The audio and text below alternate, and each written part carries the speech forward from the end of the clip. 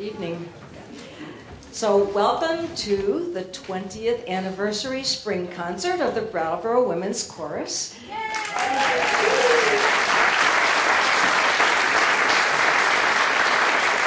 you.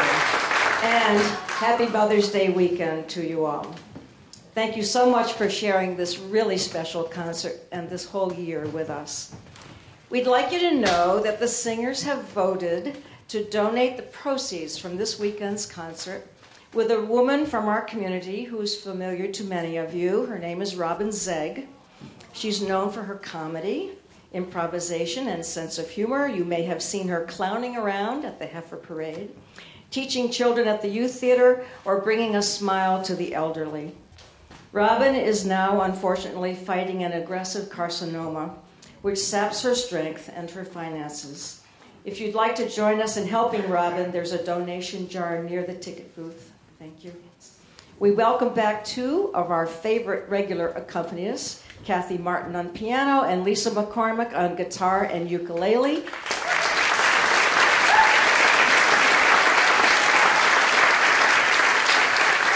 I'm not sure where he is, but our favorite sound engineer, Julian McBrown, he might be back up there. We also have Connie Green on flute, Maggie Smith on bells. They've both played with us in the past, and we're glad to have them back. And playing with us for the first time, we welcome Bill Ballard on the alto sax and Jen Rice on marimba. Connie, Maggie, Bill, and Jen.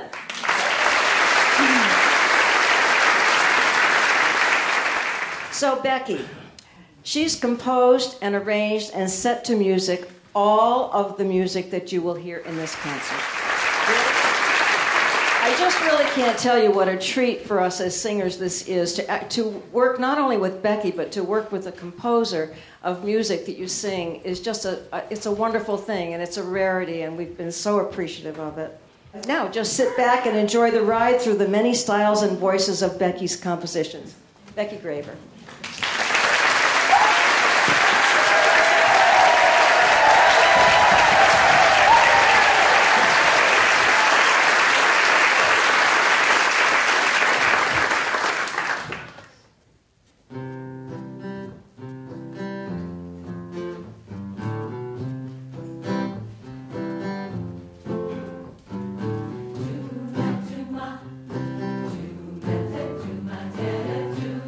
Tuma,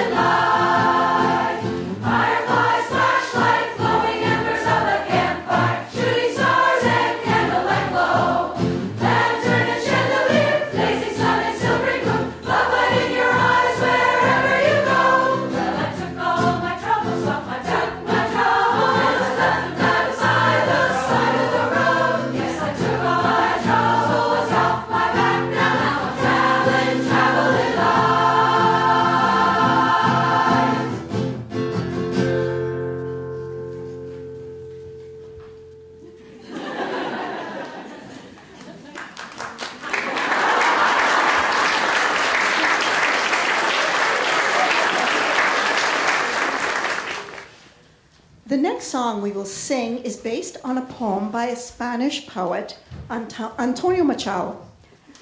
He is considered one of Spain's finest poets.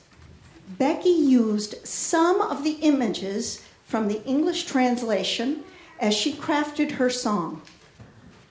I will be reading this poem in the Spanish Castilian accent, which is how the poet would have pronounced the words. You have the English translation in your program. Anoche cuando dormía. Anoche cuando dormía, soñé bendita ilusión que una fontana fluía dentro de mi corazón. Di por qué a sequía escondida agua vienes hasta mí, manantial de nueva vida en donde nunca bebí.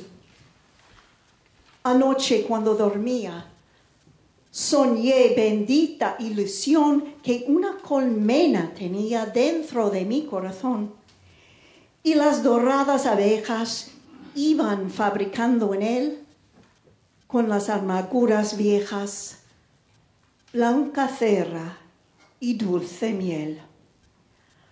Anoche cuando dormía, soñé bendita ilusión que un ardiente sol lucía dentro de mi corazón.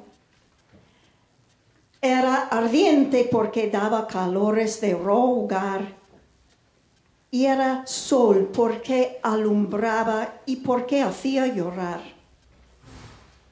Anoche cuando dormía soñé bendita ilusión que era Dios lo que tenía dentro de mi corazón.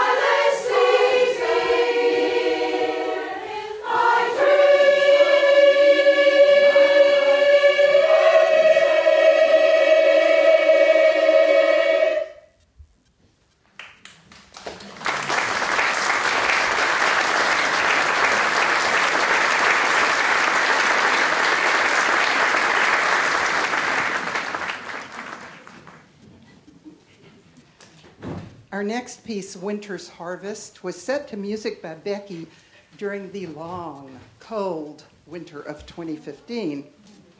When Becky called requesting permission to perform the work, the poet Jane Elsdon graciously agreed, saying it was a poet's dream to have their poetry appreciated in this way.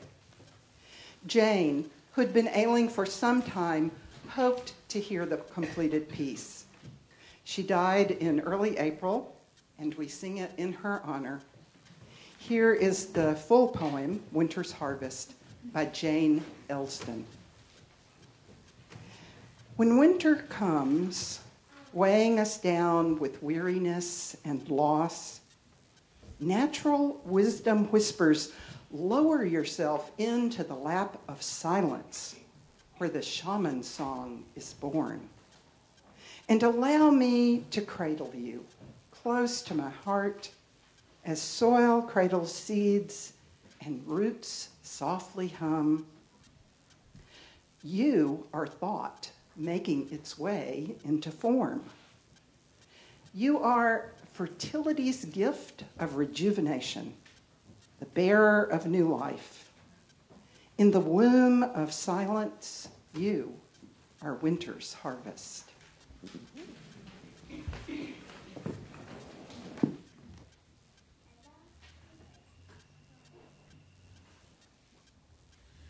When winter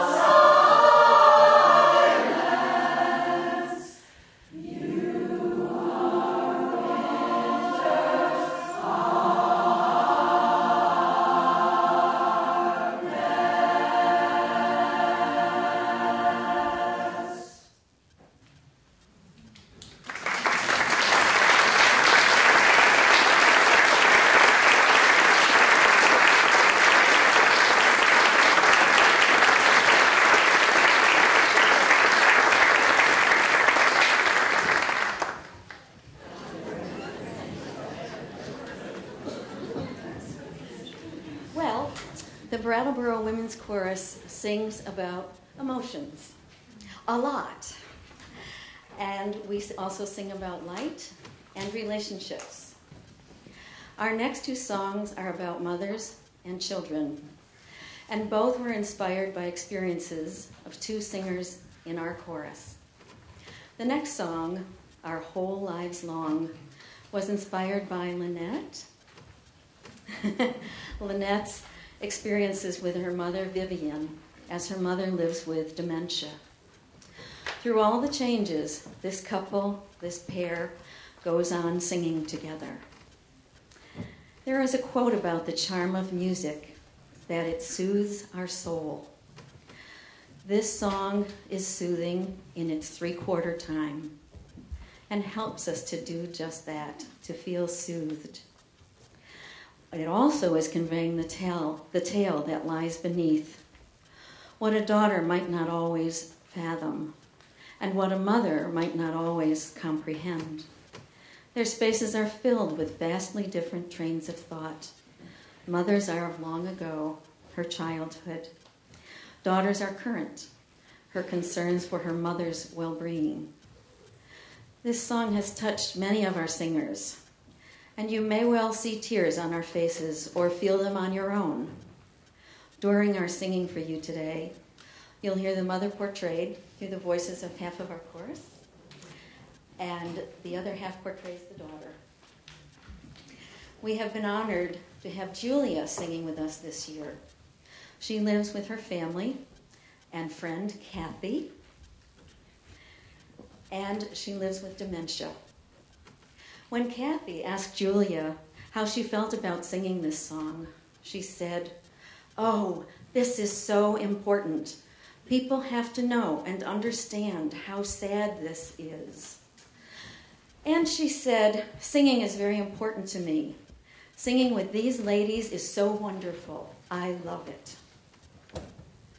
Julia, Kathy, Lynette, and many others here recognize the importance of not distancing ourselves from knowledge about dementia, perhaps from a past role or in a future role of being part of a couple facing dementia. In honor of Mother's Day, in honor of all the caregiving and receiving we are all capable of, in honor of Lynette and Vivian, in honor of Kathy and Julia's family, we sing Lynette and Becky's song.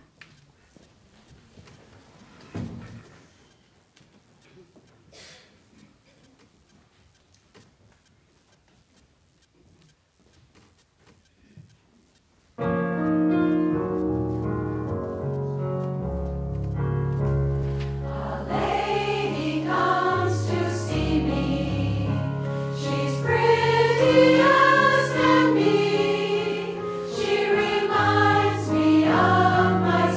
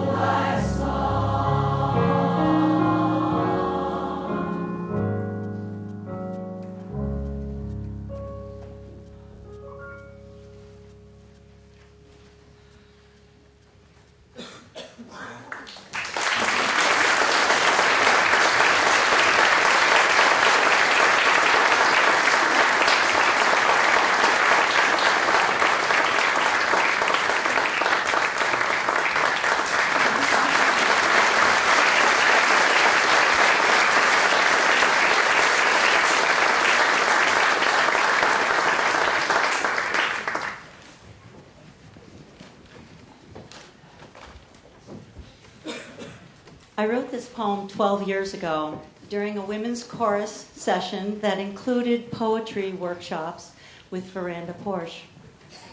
Here in the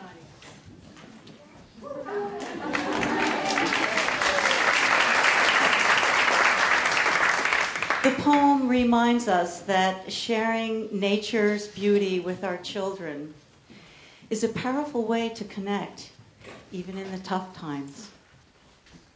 I want to thank Becky for reviving this song and for composing such powerful music to this very simple poem. The Hawk. When I saw the hawk circling the house, I remembered that I forgot to tell.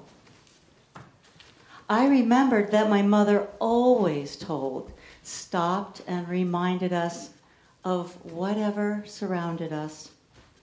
As an ornery teen, I would roll my eyes and whine, "Oh, Mom, I'm late, what?" And so the hawk gives me another chance. 2 days later, when I saw the northern lights, I called home. "Will," I said, "go outside." My son stepped out into the dark. And through the phone line, I could feel his awe. "Thank you, Mom. Thanks so much. I won't forget to tell. Thank you, Hawk. Thank you, lights. Thank you, Mom. Thank you, son."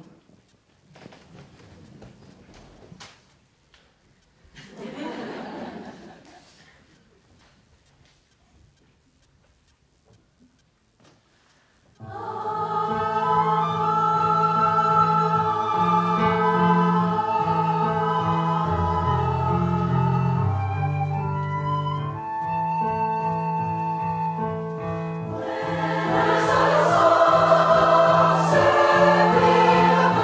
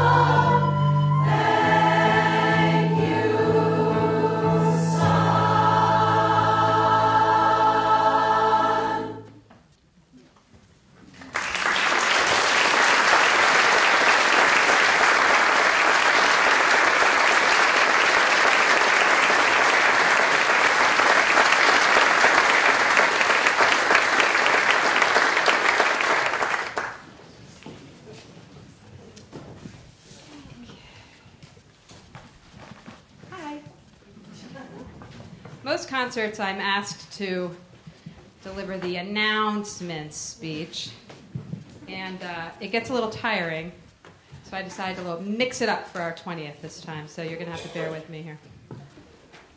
A little ditty. So listen carefully. Well, if you want to sing with us, you can, as long as you're at least 10. 'Cause there's a million reasons to join, we know that there are. And if you want to sing high, sing high. And if you want to sing low, sing low. And we've got middle parts too, we want you to know. You can join us in September on Wednesday nights or Thursday mornings. Check our website for details or to make a donation, 'cause we're a nonprofit organization. We're happy to give back to Robin's Egg. And if you want to hear more, well, just wait. We've got a brand new CD for you. You can buy one after the show. It's easy to do. Our next song is called You. It's a 3-part partner song that Becky wrote to celebrate friendship. Thank you for coming and celebrating our 20th year.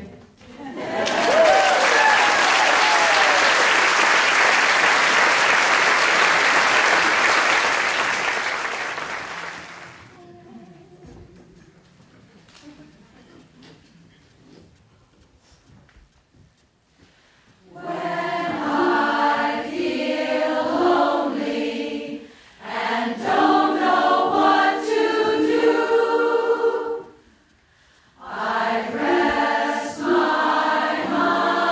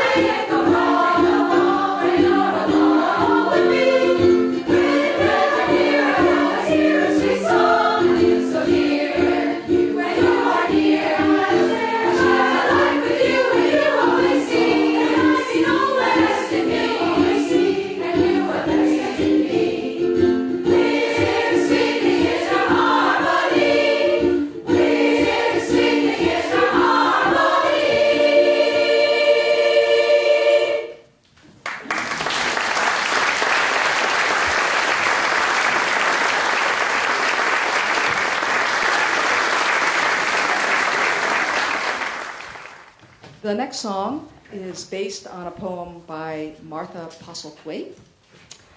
Martha serves as a Methodist minister at the Recovery Church in St. Paul, Minnesota, one of the largest recovery ministries in the United States.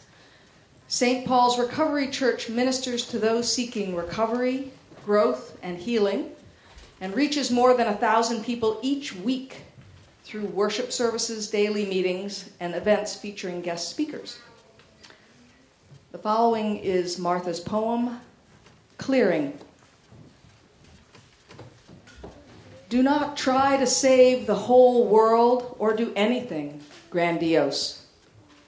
Instead, create a clearing in the dense forest of your life and wait there patiently until the song that is yours alone to sing falls into your open-cupped hands, and you recognize and greet it. Only then will you know how to give yourself to this world, so worthy of rescue.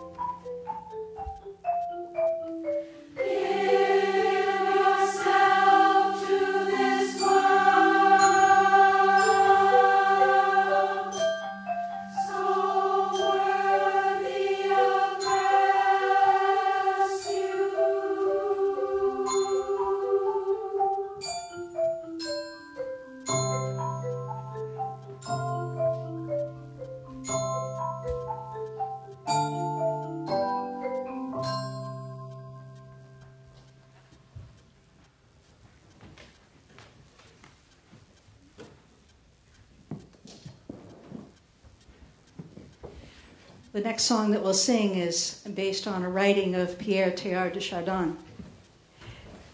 He was born in 1881 and became a Jesuit priest and a paleontologist, perhaps an odd combination. He wanted to explore both the science of evolution and the mystery of faith. He combined the focused life of a priest, intellectual, and mystic with traveling the world to unravel the origins of the human race. He believed that all matter was infused with spirit, sacred, and the material and spiritual world were ever unfolding, evolving toward a positive future. Sadly, his ideas were not accepted by the Catholic Church until after his death in 1955. His insight into the ever-evolving flow of history helped him, even in the midst of tragedies, to remain hopeful, to trust in nature, to trust in God. And by these words, he offers us that same hopefulness. Above all, trust in the slow work of God. We are quite naturally impatient with everything to reach the end without delay. We should like to skip the intermediate stages. We are impatient with being on the way to something unknown, something new. And yet it is the law of all progress that it is made by passing through some stages of instability, and that it may take a very long time. And so I think it is with you. Your ideas mature gradually. Let them grow. Let them shape themselves without undue haste, as though you could be today what time, that is to say, grace and circumstances, acting on your own goodwill, will make of you tomorrow. Only God could say what this new spirit gradually forming within you will be. Give our Lord the benefit of believing that his hand is leading you, and accept the anxiety of feeling yourself in suspense and incomplete.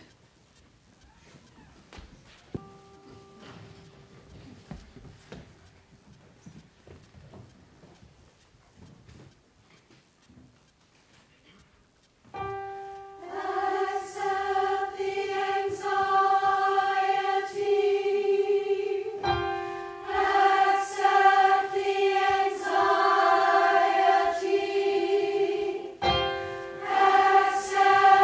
anxiety.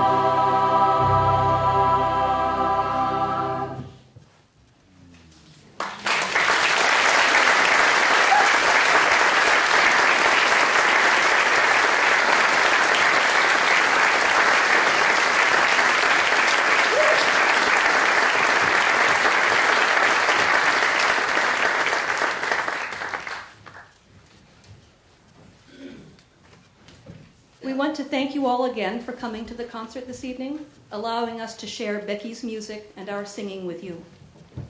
It has been special to sing Becky's songs as part of the celebration of the 20th anniversary of the Brattleboro Women's Chorus.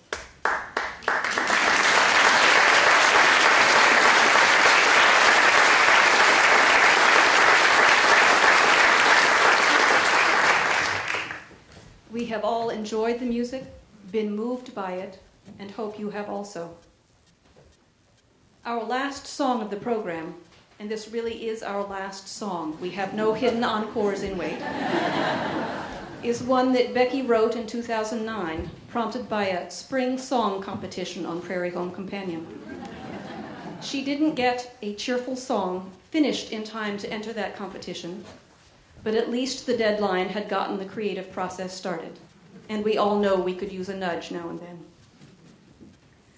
While the weather this season has been springing up and down more than usual, the crocuses have risen from their beds, we do hear the birds singing in the dawn, and the sunshine is pulling us forward. So we leave you with a cheerful song and hope you can take the music and its celebration of life around us with you as we all stride on.